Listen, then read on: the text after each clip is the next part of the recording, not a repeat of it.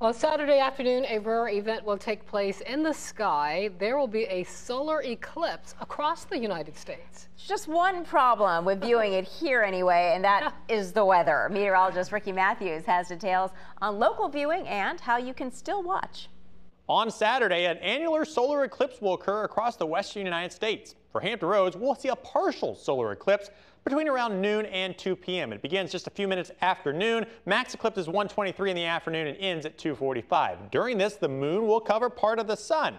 The only problem is, for viewing in Hampton Roads in eastern North Carolina, clouds and rain are expected across our region. Good visibility, though, in the southwestern United States and in other parts of the United States, which is where you'll be able to watch some feeds from NASA. NASA on their website will have multiple feeds throughout the day that will show you the eclipse as it happens, also different types of science experiments they're going to be doing when the eclipse is occurring, and much more information about the eclipse and why it's happening. Now, don't fret.